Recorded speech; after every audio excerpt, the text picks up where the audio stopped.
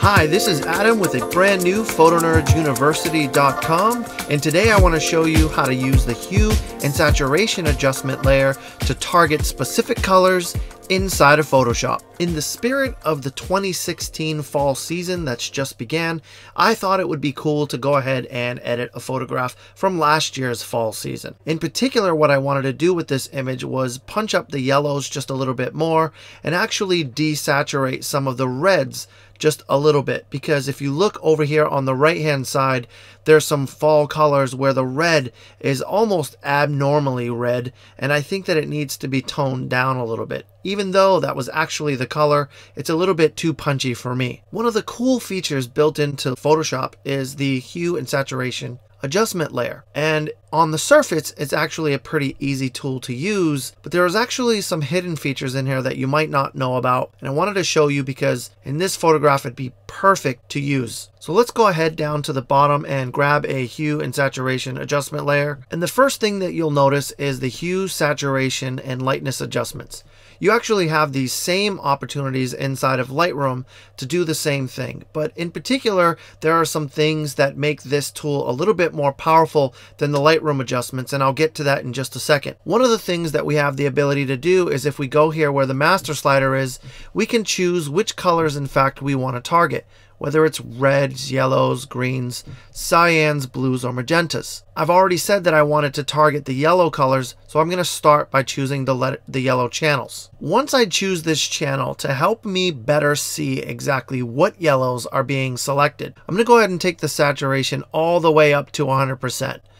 This isn't how I want the picture to look. This is just so that I can better see exactly what colors are being targeted here. And in fact, you can see that not only are the yellows being targeted, that even some of these oranges and reds are being targeted as well. And so this is where the Hue and Saturation tool differs a little bit from, let's say, the Lightroom Hue and Saturation Adjustment layers, because I can actually choose exactly what colors I want by going down to this little slider over here.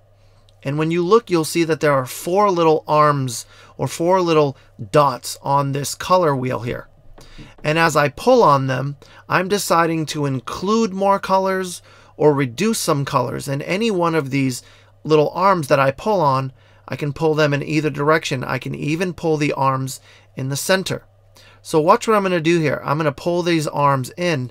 And as I do, I'm actually tightening up the selection and saying, I don't want any of these reds or oranges to be selected. I really only want the yellows to be selected. And on the far right hand side, I don't want really any of the greens to be targeted either. So I'm going to just move these arms until I see some of these other colors disappear. And that looks pretty good. And so if I turn this adjustment on and off now, you can see how really it's just the yellows that are being targeted and not really any of the greens. But I could continue working this even further if I felt like I needed to get it even better. Something like this. Once I have that where I want it, I'll go back to the saturation, put this back at 0, and make my adjustments from here just to pump up the lightness on the yellows only. So it's really this slider, which is a powerful tool that allows you to target exactly the color that you want. Now that I've gotten the yellows where I want them, let's grab another Hue and Saturation Adjustment layer, and we're going to do the exact same thing, but this time we're going to choose the red channel.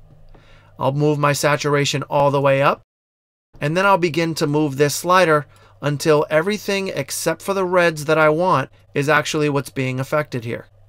Something like that looks pretty good. I'll move my saturation back down to 0, and then from here I can make any necessary adjustments that I want to do. In this case, I said I wanted to desaturate some of the reds just so that they weren't so punchy, and I'm even going to pull the lightness down just to deepen those reds up just a little bit more. And so between both of these two Hue and Saturation adjustments, you go from here to here, and I've been able to target exactly what color tones I wanted to use. And you can do this for anything. You can even do this to change a color characteristic altogether. For example, if I go back to the yellows and decided I wanted to change the hue of those yellows, I can actually make the hue of these something completely different, and you see how well that targets just those colors and those colors alone.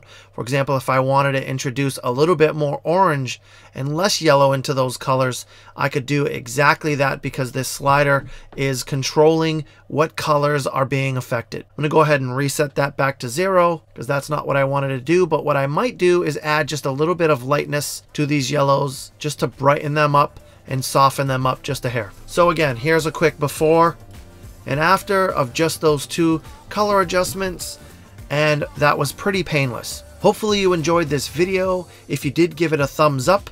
As always, we appreciate when you subscribe if you're a new viewer, and if you haven't checked out the new PhotonerdsUniversity.com website, we'd love it if you head on over there and check out all the free content that we have on our website. Thank you so much for watching, and we'll catch you in the next episode.